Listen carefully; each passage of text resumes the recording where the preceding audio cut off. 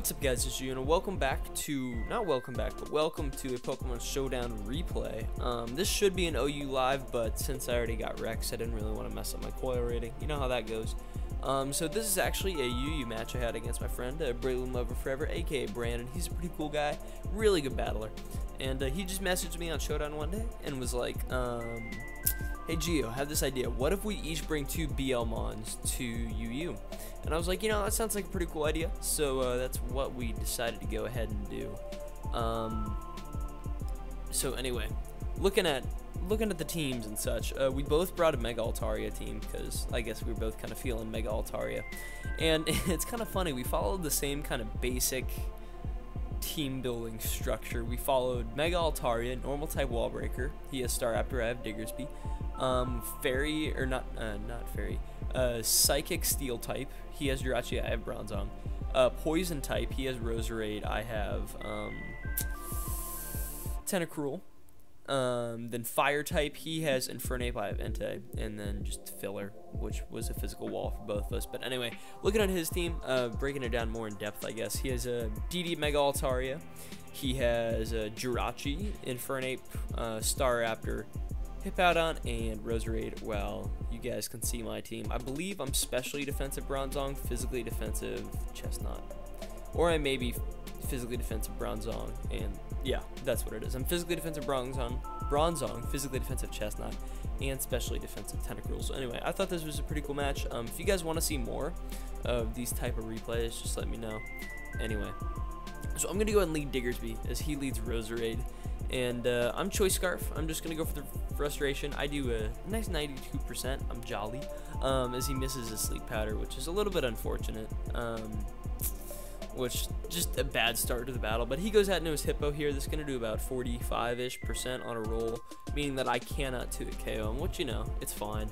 Because I just get to go out into my Bronzong as he slacks off the damage. And right here, we're just going to trade rocks. We both kind of brought Hazard Stack teams. The only difference is that I have a spinner and he doesn't. So I'm going to miss a Toxic here as he just goes for the Whirlwind. So kind of makes up for me dodging the Sleep Powder earlier. But, you know, right here, he Whirlwinds me out of Tentacruel. I'm just going to double back out into Bronzong because I do not want to take an Earthquake.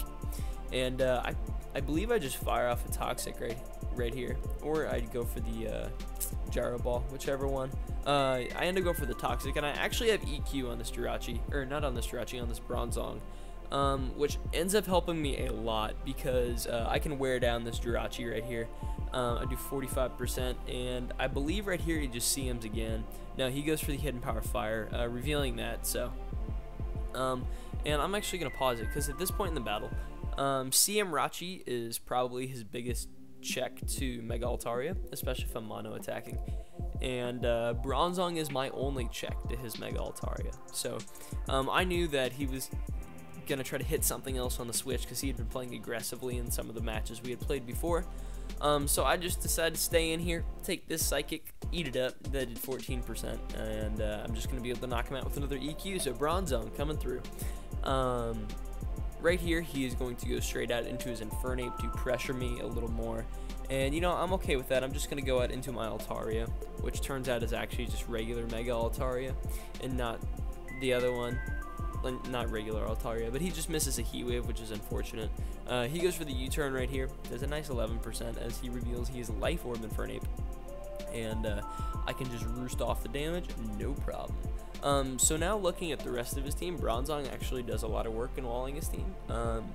But I would also like to get some hazards up. So I'm going to go out into my Chestnut because the more hazards I can get up, I can limit the switch-in opportunities of Hippowdon, make it a lot easier on my boy Diggersby late game. So I'm just going to go ahead and get a spike up right here as he decides to go straight away for the Dragon Dance. And I actually am packing Roar on this Chestnut because I needed phasing.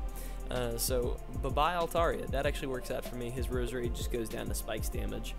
And so, you know, right here I'm in kind of a good position as he goes out into Altaria, which is fine. I'm just going to go ahead and choose to get up another Spike. I was kind of predicting him to Dragon Dance again, or to make a double, but he just makes the good straightforward play and goes for the Roost right here, which is fine as I end up just roaring him out, meaning I just rack up more damage as I roar him out into Staraptor.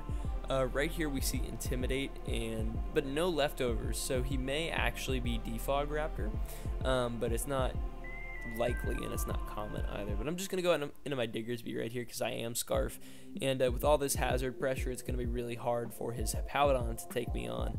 And Hippowdon can't switch in and take damage, it has to be given a free switch. So he just sacks his Infernape right there, which is fine by me.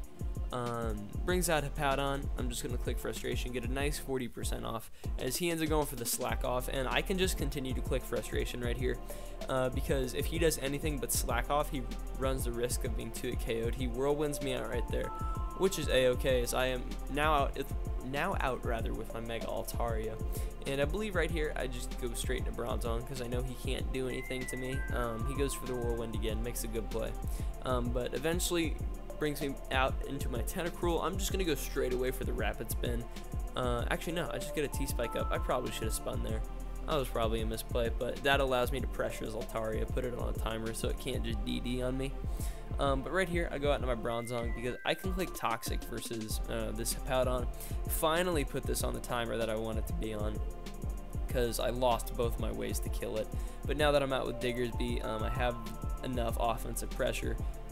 So I'm just going to click U-turn right here, kind of predicting the Whirlwind, so I can just go right out into Bronzong, as he ends up going for the EQ, so I get to look like I predicted that, even though I didn't.